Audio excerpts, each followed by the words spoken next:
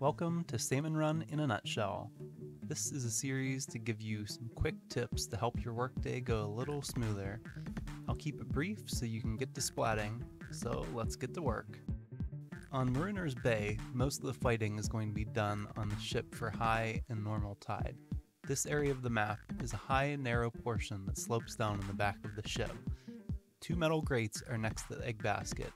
When returning to the basket, this can be a nuisance, but it can also be utilized to escape in a pinch. However, be aware of what's lurking down below. This area can also be used for traversal to the other shore. It's most likely a faster way to get back to the basket from the pier side, but definitely riskier due to the blind corners on the other side of this path. If on the left side of the map near the piers, eggs can be thrown very close to the basket. This can be done on the other side as well, but it's probably easier to throw the eggs onto the propeller lift. On high tide, the map will be very narrow, so try to keep the enemies closest to the egg basket splatted. Otherwise, the static enemies will be hard to manage since they will be out of range without using a special. On low tide, there are three paths towards the water. The two on the left loop around, whereas the other path is a dead end. When recovering eggs, don't stay near the water for long. It can be easy to get surrounded and be unable to get back to safety. If golden eggs do need recovered, the octo brush will be the safest bet since it won't need to paint its way back to the basket. The splatter shot is a mobile, versatile weapon with decent range and reliable damage. This is the game's iconic weapon for a reason. It can't be said that it's the average weapon of the game since it excels at most tasks and only lacks in range. It's a safe option for collecting eggs on the shore, but don't spend too much time regardless. Splat small fries whenever possible, and splat any other lesser salmonids whenever you're crossing paths with them. Even cohawks will go down in about 1 second of sustained firing. There isn't any boss that this weapon can't handle, but be careful when fighting steelheads. Without a height advantage, the camera will be tilted quite high, which will make it easy for other enemies to sneak up on you.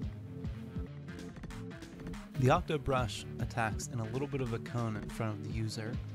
One ink blot will always travel nearly directly in front of you per swing. The other 4 ink blots will come out somewhat randomly, but they will be split between the left and the right side of center.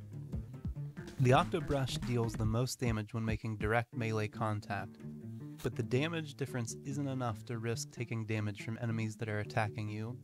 The melee range is useful for splatting bosses like stingers, scrappers that are already stopped, steel eels that are chasing another crew member, salmon lids, or flipper floppers. Unless you have a height advantage, don't attempt to splat steelheads, but don't just ignore them. If you're being targeted, try to have the steelhead aim the bomb away from other players or golden eggs to avoid it exploding behind them without them seeing it.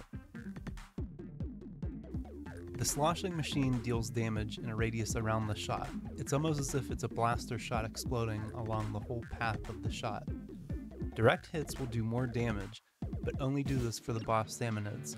When fighting lesser salmonids, aim slightly to the left, right, or higher than the enemies so that it will hit multiple enemies.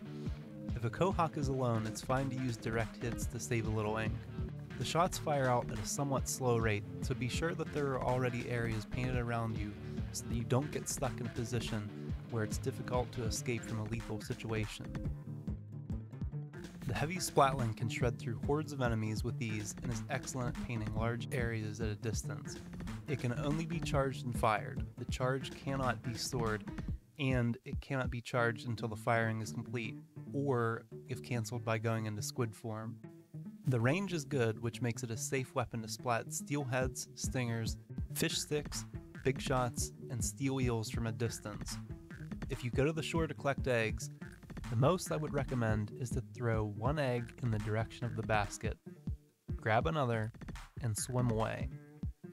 It can be easy to get surrounded with this weapon since it can't paint quickly. And that's all there is to say for today. Make sure you revive your teammates as soon as possible. I hope you all have a smooth day at work. Good luck and good fishing.